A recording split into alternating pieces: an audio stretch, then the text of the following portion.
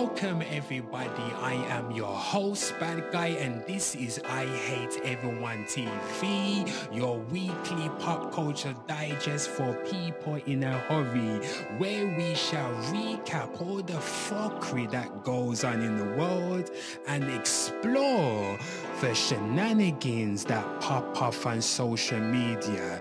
If you are new to the channel, grand day to you. Whatever time zone you are located at, grand rising, grand afternoon and grand evening. Let's get to our first headlines. This next news story is absolutely despicable, a travesty to humanity. People, this story is probably the greatest heist of chocolate history. Children scammed by the Willy Wonka. Ha ha ha. So police were called to a so-called Willy Wonka inspired chocolate experience in Glasgow, Scotland, where they were promised, people were promised extraordinary props, oversized lollipops, and a paradise of sweet treats. Welcome to Willy's Chocolate Experience. Dive into the whimsical of Willy's Chocolate Experience, a place where chocolate dreams come reality.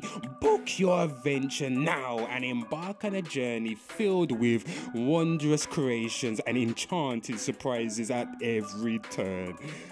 This what the parents read on the website before booking, thinking this is an adventure brimming with magical creations and a surprise at every corner.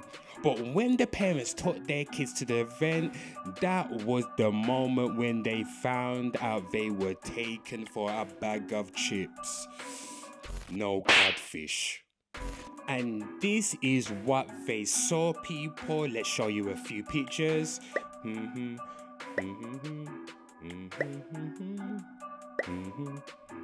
Oh, look at this picture, people. Look at this Oompa Loompa. She looks like she's in a meth lab. She joined up thinking she's gonna get paid in meth, but people, they gave her Mentos. Ha, ha, ha.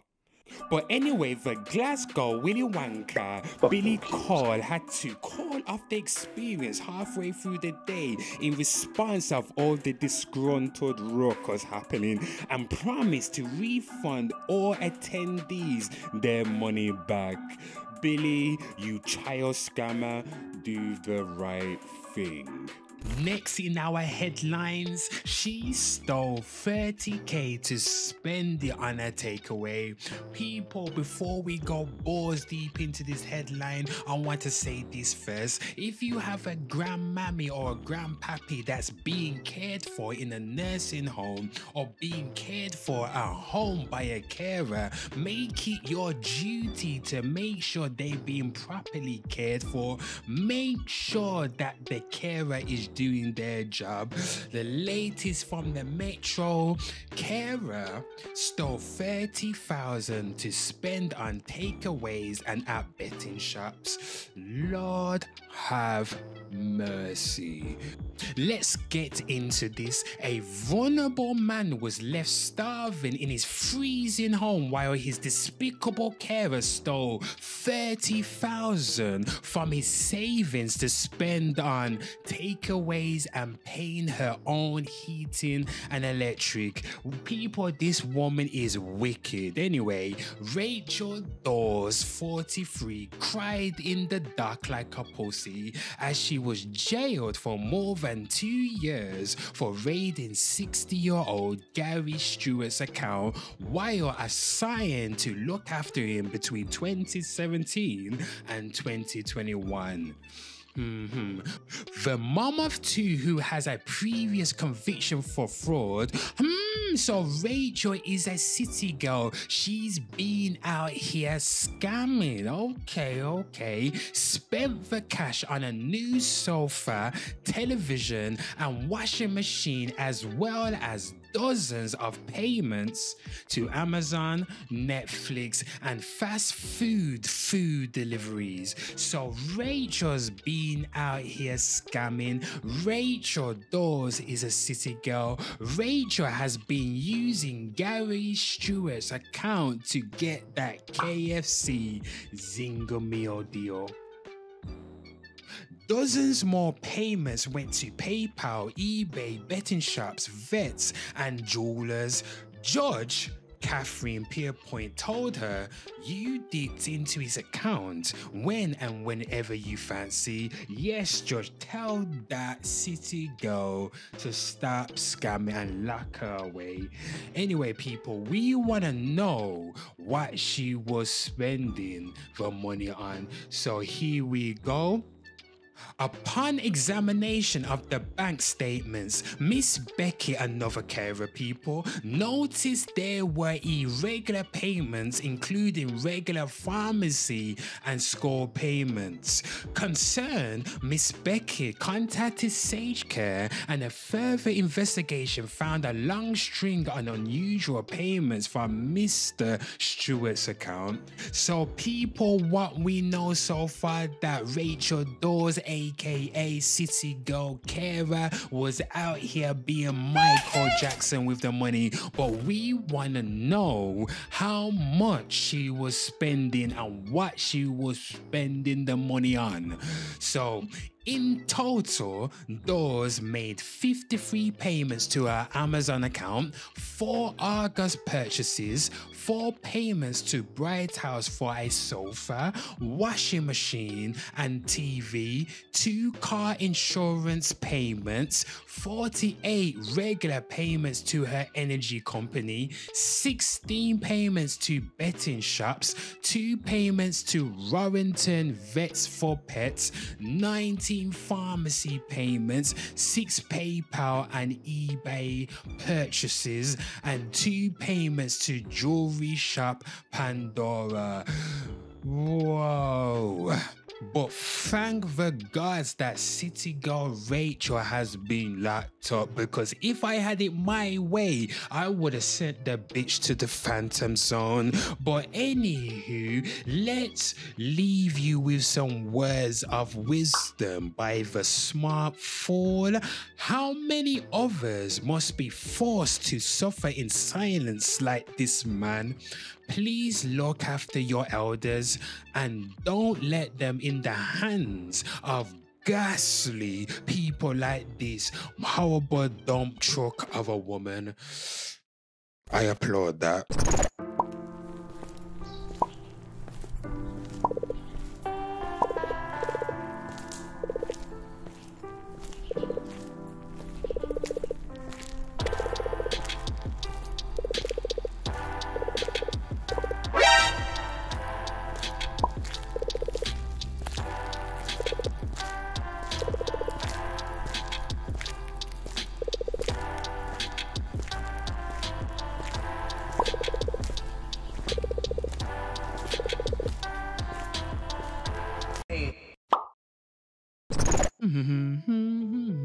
Oh, hello, welcome. I am your host, Bad Guy, and this is another episode of Read With Me, the part of the show where we explore the articles about the good, the bad, the ugly, and the fuckery that happens in these internet streets.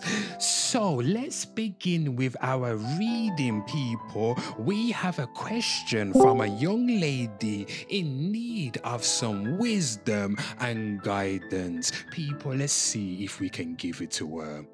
No Magnum XL.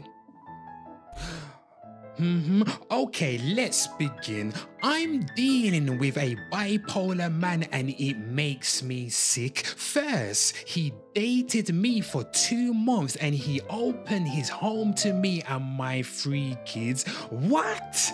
2 months and you already moved the bitch in. The pussy sweet you that much that you put on a Superman cape and you save this baby mama from a life of destruction on the streets. What a honorable man. People, this man is Captain Save a Baby Mama. But anyway, let's continue. We moved out of my mom's house and into his townhome. I registered my kids in his school district. He gave me a spare room to braid hair and earn money. We had fun and loving vibes. I know he loves me and adores my kids, but I made one mistake and he threw us all out. Woo! What did you do, lady, for him to throw you out? Let's continue, people. My side dude stopped by to get his braids done and to borrow some money. I also gave him a quick blow job. What? I did not know there was a camera in my braiding room, or I wouldn't have slipped up like that. Oh, because you got caught. You're sorry now, you sneaky bitch. I apologize, but Mr. Bipolar switched up on me and threw me and the kids and all our things in the front yard. I took what I could to fit into the Uber. I can't believe how he snapped and turned on us like that. What relationship red flags did I miss? I'm so scared to be vulnerable with a man again. Advice.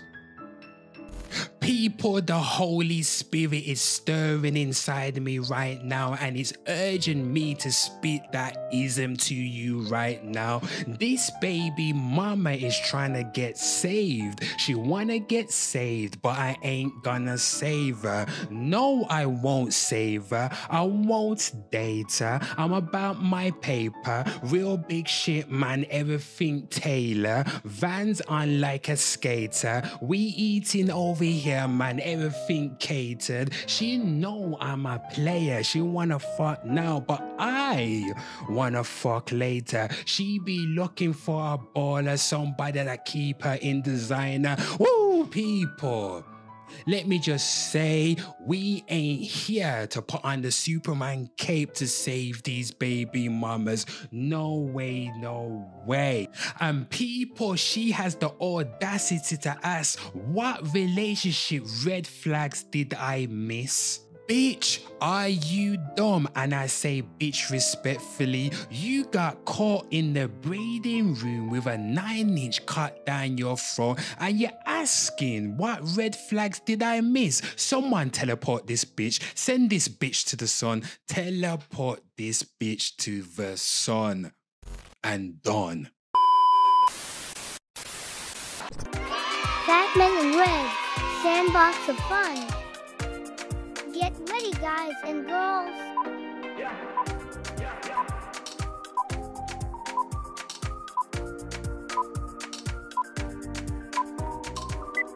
Guess the next movie.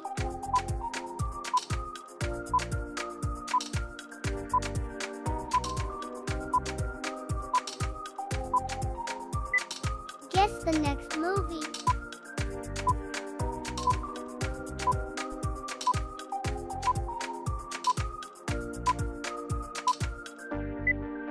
Last guess.